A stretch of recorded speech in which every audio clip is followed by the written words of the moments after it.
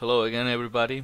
In this opportunity I want to show you how to use your DNS3 software to build a VPN environment. In this case, as you can see in my lab, I have two different networks, two different local area networks. One of them has the IP address 192.168.1.0/24 and the other one is 192.168.3.0/24.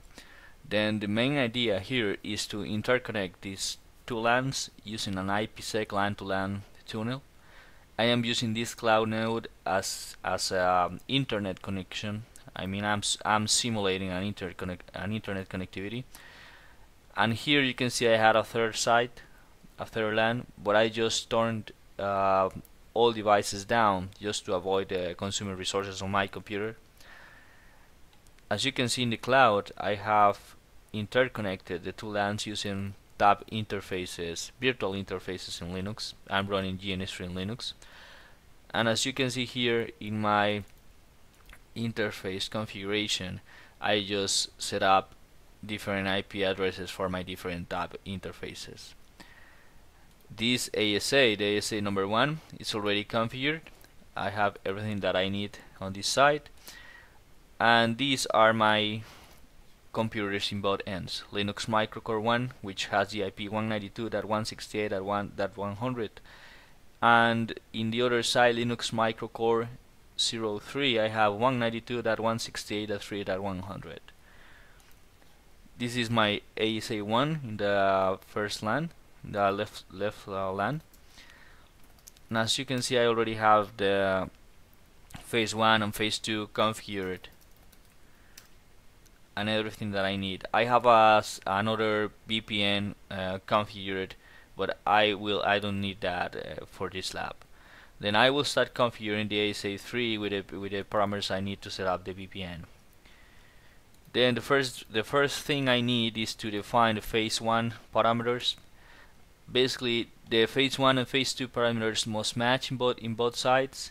So as you can see in the ASA1, I'm using encryption 3DES and I'm using SHA as hashing in Diffie-Hellman group 2.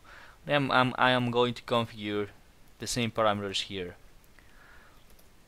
Crypto ASA KMP policy 10. I don't have any other policy at this time.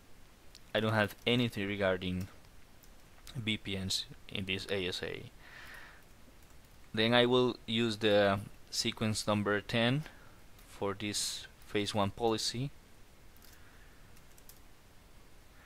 I will configure authentication pre-shared, encryption 3DES, hashing SHA, Diffie-Hellman group 2, and the lifetime 86400.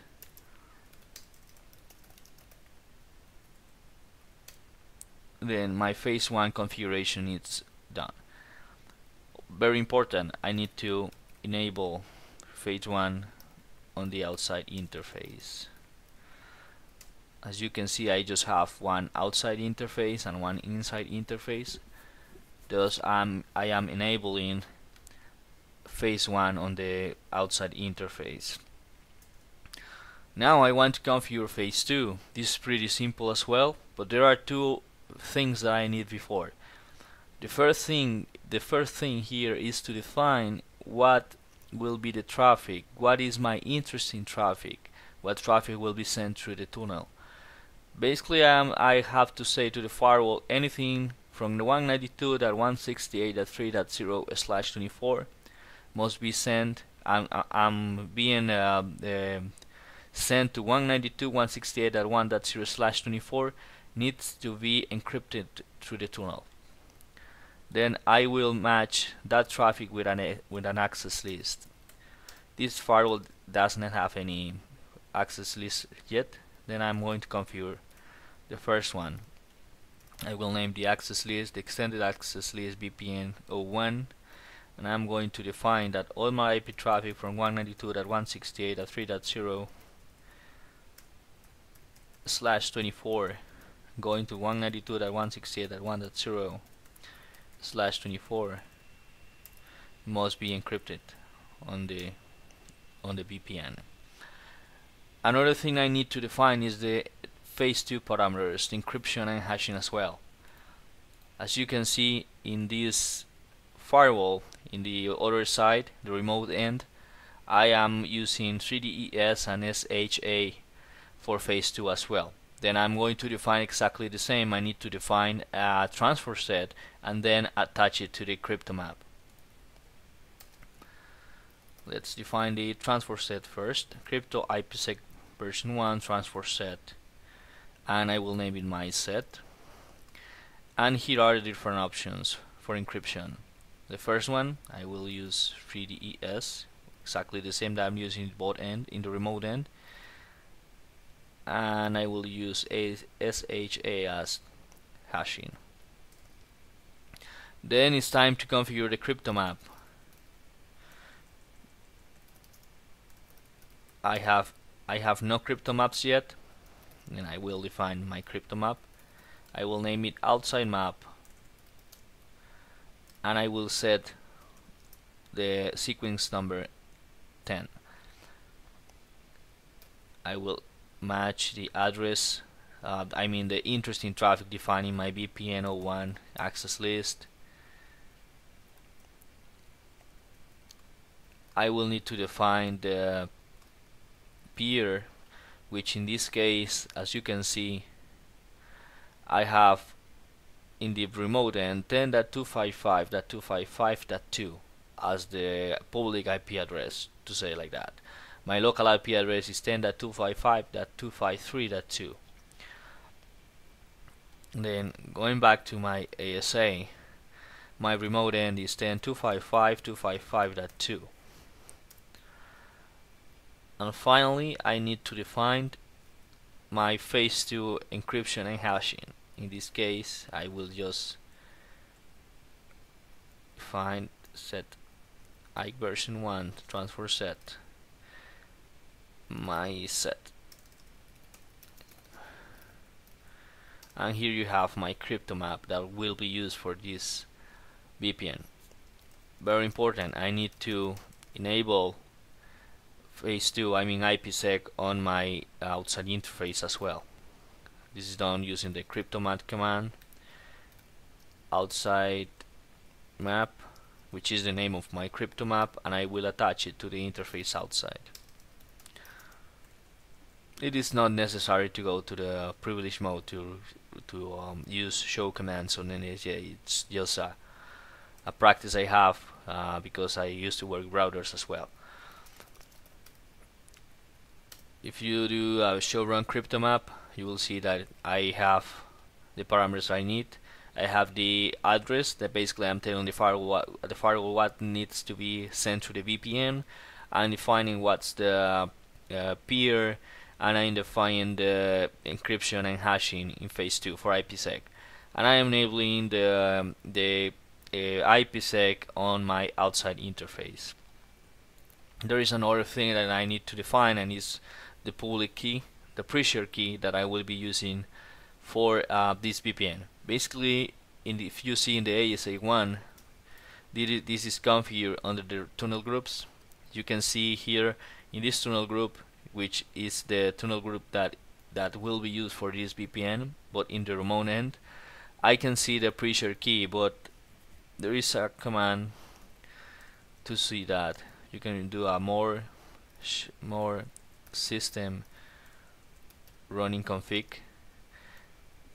Here, if you have a huge configuration, you will have a lot of configuration, and you will have to go to the end. This is a very short configuration because this is just a lab. But if you have a huge configuration, you can use the begin after the pipe, the begin key, and you can write tunnel group.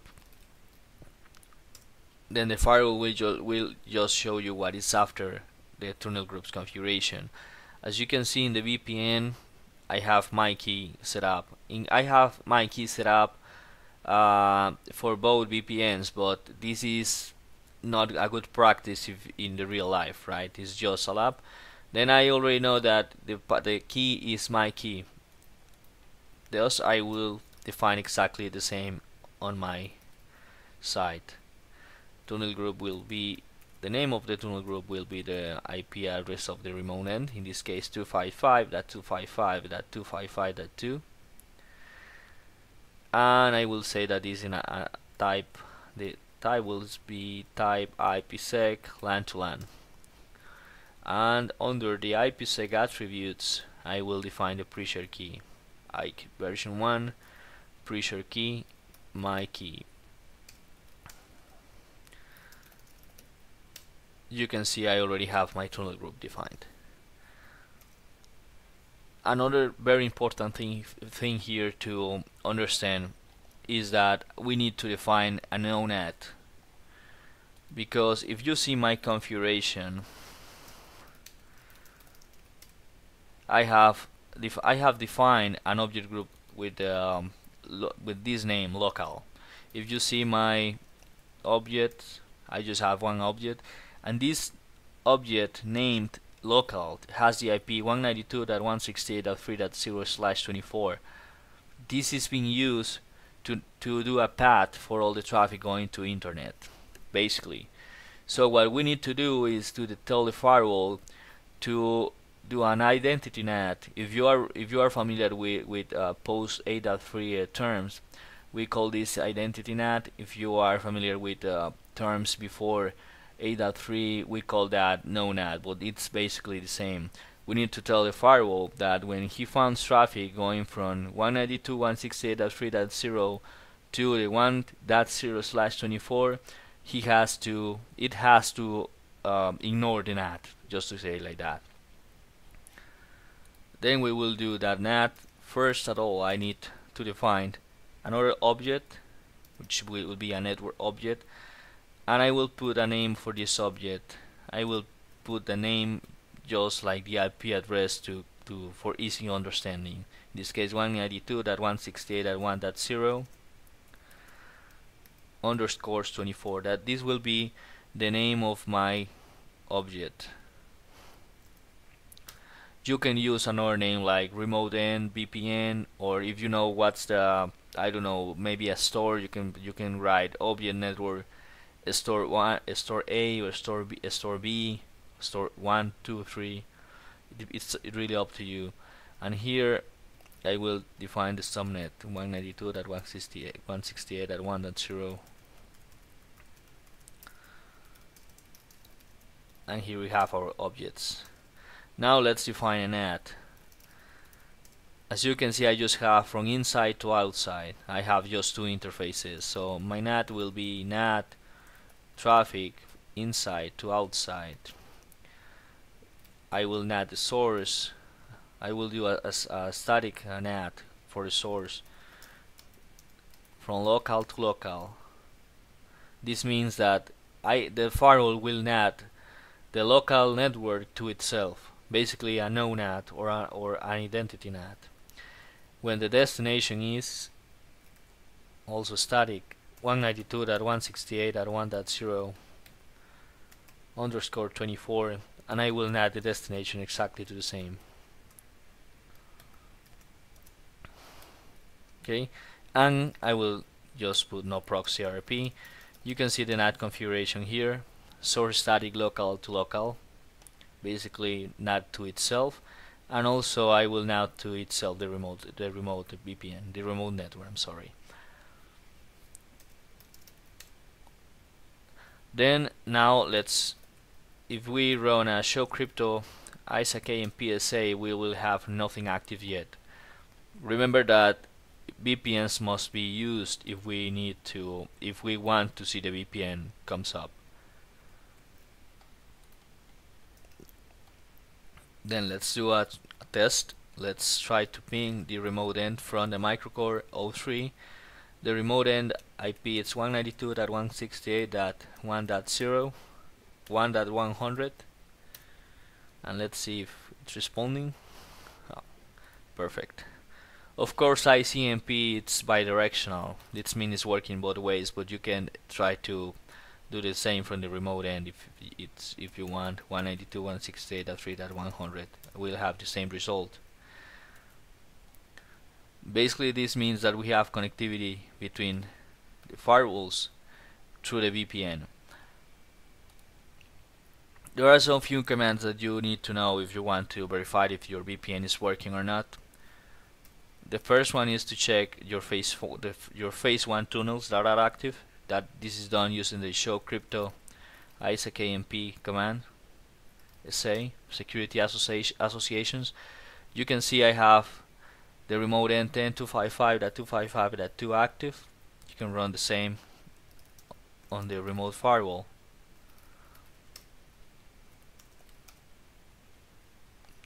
And also you can see the IPsec security associations.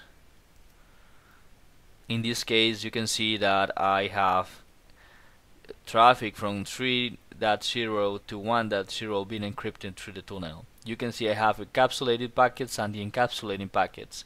This means that the firewall is taking traffic, encapsulating through the VPN, and he's receiving traffic and taking the traffic out from the VPN and encapsulating. Then this means that our VPN is working. Of course, you will have exactly the same result in your remote end.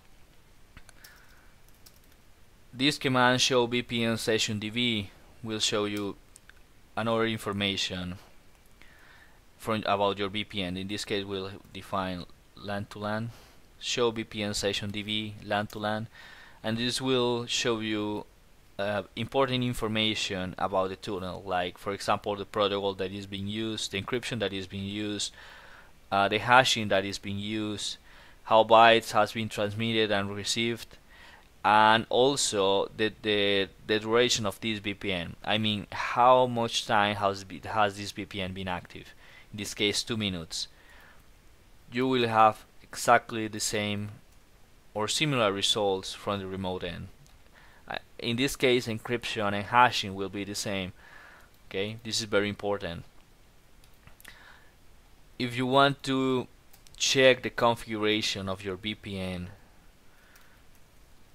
I mean, you can use a show run command to check all the configuration, but if you have a huge configuration, it's complicated.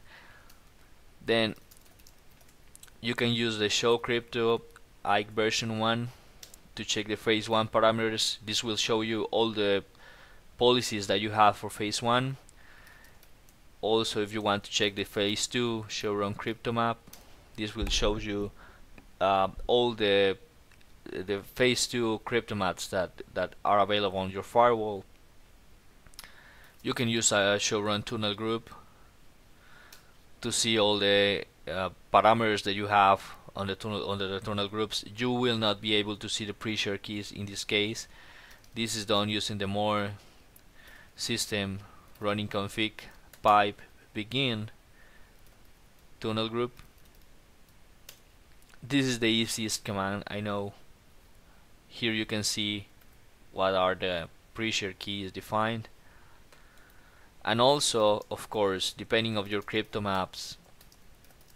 For example, depending on the crypto maps, if you want to check what is the traffic match in this VPN, of course you have to use the show access list and the name of the VPN. I'm sorry, I didn't copy. Show access list VPN 01, and this is the traffic that is matching the VPN. I hope you enjoyed this video. If you have any question or comment, please share it. Please join my channel. I will be posting other interesting labs that you can do on GNS3, and thank you very much for watching.